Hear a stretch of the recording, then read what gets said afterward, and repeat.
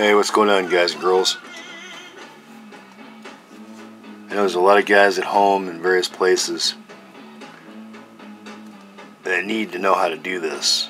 You really need to know how to do it. But you got to have all the right tools. If you don't have all the right tools, solder tips, iron, do not attempt this. Number one, wash your hands. Your hands got to be clean, no oil. If you're wondering how everything was cut, start watching my videos. Don't ask questions, start watching. Pay attention, and you'll know how to do it. Okay, you see how far that's cut back. You see how far that's cut back. I don't know, it's just like the diameter means how much you have to cut back. Okay, see that? That's done exactly the same way as I'm going to show you how to do this. Make sure there's no wind, there's no air, your bench is spotless, there's no dust flying around. You can't really do this outside. And this is going to be the best way you're going to solder wires together, period. If you only have SAE wire and not AUG, don't even attempt it. If you can avoid splicing wires, do it. Replace it. Solder the ends on, replace the wire. Cost you a few bucks. That's what you want to do because you're going to have impedance, bumps, and loss. Alright? Always replace with the quality materials. No Home Depot stuff. Nothing wrong with Home Depot, but they don't normally sell the proper DC wire. One way to test and determine, well, if you have a voltage drop, is do a voltage drop test. Don't know how to do it? Look it up. Binometer. And or, if you touch your crimped connectors or splices and they're getting warm, that's bad. Either you screwed up and used the incorrect wire and connectors, or you did a crimp job, or you didn't solder them properly. Alright, so this was cut like I explained in another video, and I'll put some links to this. I don't know, that's just about the right length right there. You can go longer, but then you'll need more shrink tube. Alright, remember, my hands are clean, there's no dirt laying around, my iron's warm, my solder's right next to me. You don't need a lot of elaborate tools to do this, just the right stuff. Alright, so what I'm going to do is go like this. I'm going to fan it out. I'm not kinking them. Alright, see it?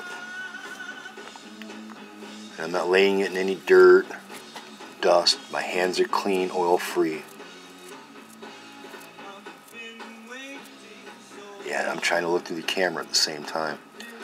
You don't want to bend any wires over, and you can't use wire cutters to do this. Watch the videos and see what I said how to do it. I'll try to hold this and see it all at the same time. Yeah, you can see it. And then try to feed it in. It's not going to go perfect. You just do the best you can.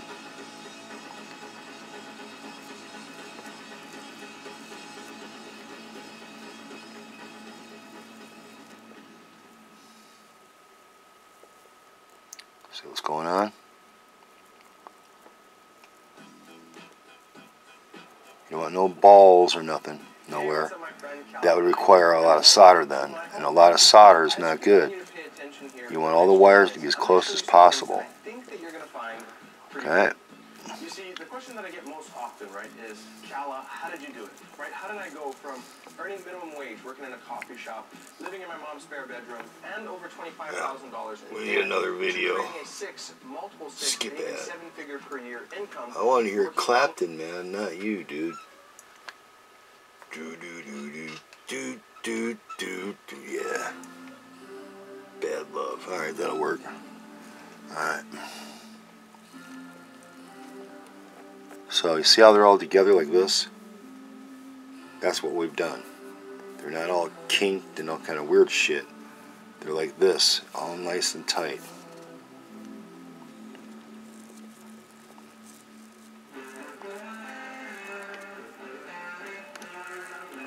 I put a twist to it. Now, considering you already got your shrink tube in place, alright? It's not going to be the prettiest thing, but it's going to be a connection.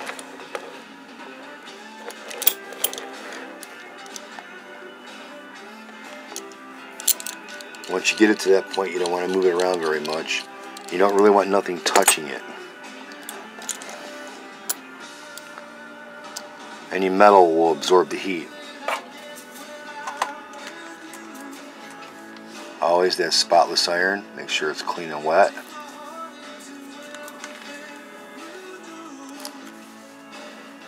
Now we're trying to see what we're doing here with the camera in the way.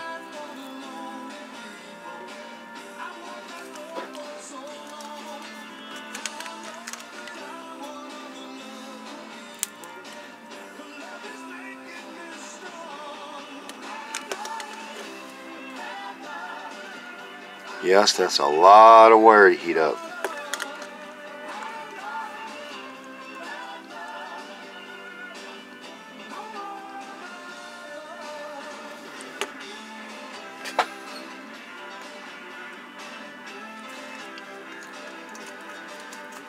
Yeah, we're wasting a lot of solder.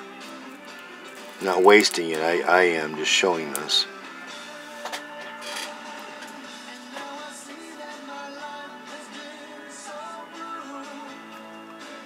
So if you were outside or there was dirt flying around, dust, it would be absorbed into the solder.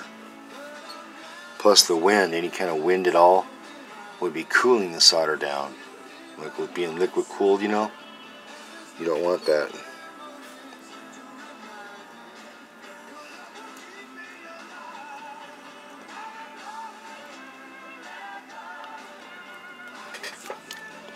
Try to keep the iron on it as much as possible. Don't let off.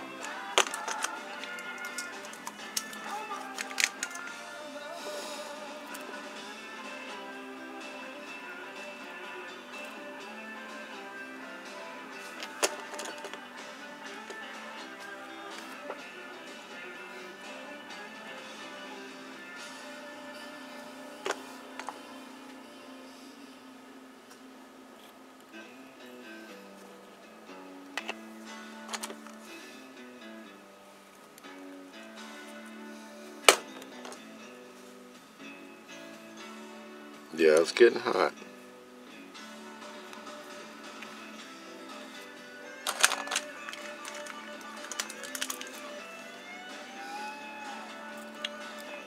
Notice the angle that I have the tip on for the iron. So the transference of heat goes straight into the wire itself. I'm not using the tip like straight down. I'm using that flat surface the best that I can. In this position for this video.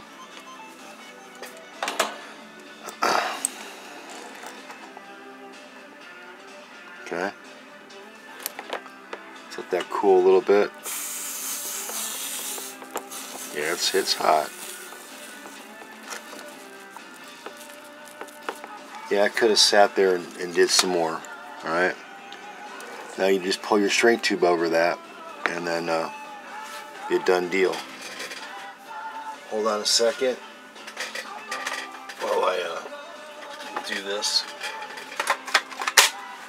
Make a mess.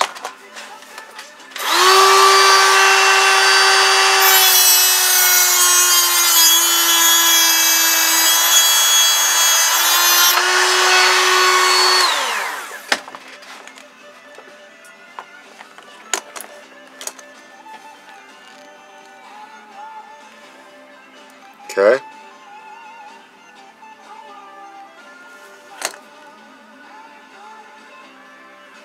It's a pain in the ass to do that.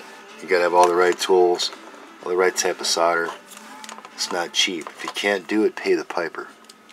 But when you're soldering your wires together, this is what it has to be like. Notice how the solder went all the way through. See it? Hope you learned something. If you did, click subscribe. Stay tuned in. You know who it is. Click, click.